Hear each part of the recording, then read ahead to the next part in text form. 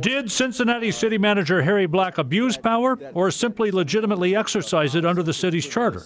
That's at the heart of a federal lawsuit filed by veteran Fire District Chief Raphael Prophet.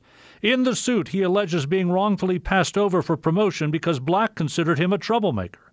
It's the second such lawsuit against Black. The other is from a veteran police commander. The allegations, and that's all they are, is allegations, are very troubling. City lawmakers say the whole can of worms should play out in the courts. Rank and file leaders were on hand as a time frame requiring infinite patience was laid out. The city will be filing its response in the ordinary course.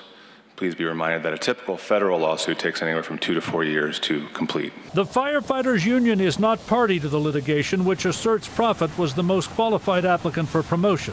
Local 48's president points out the method for promotion changed about a generation ago. 2001, Issue 5 was passed by the voters, which allows the city manager basically free reign to appoint at his discretion the assistant chief. Prophet alleges Black is retaliating against him for reporting misconduct to his superiors. Without making a judgment about that, council emphasized this message. It is incredibly important that all city employees know that we want them to bring information to their director or their police chief or the city manager.